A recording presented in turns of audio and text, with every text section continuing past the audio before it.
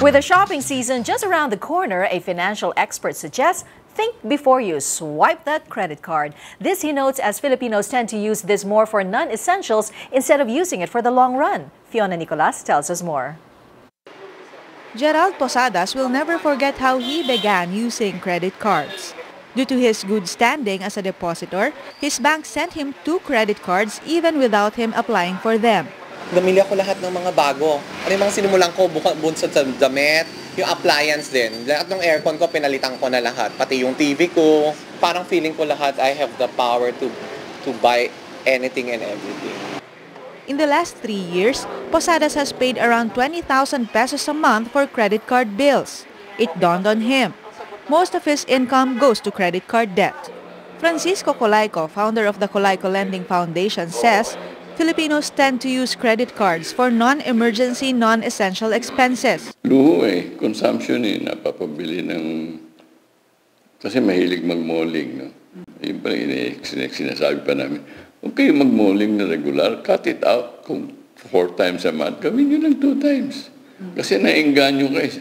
Ang sabihin, close out sale. Diba? 70% off, clearance sale. Ilang taon na yung nag-clearance sale, hindi ka ba nakakahalata?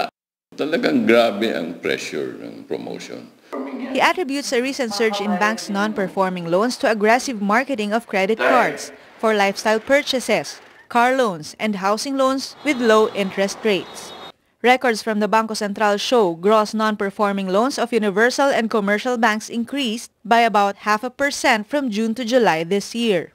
Colayco says a person should save 20% of his or her monthly income.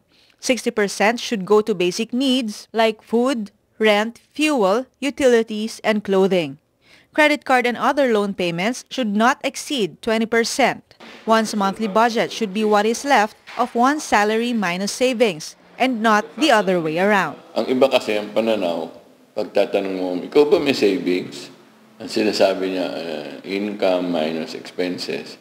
Kung may matira, savings. Yun ang mindset. Mali yun eh. Ang savings mo kung meron lang matira.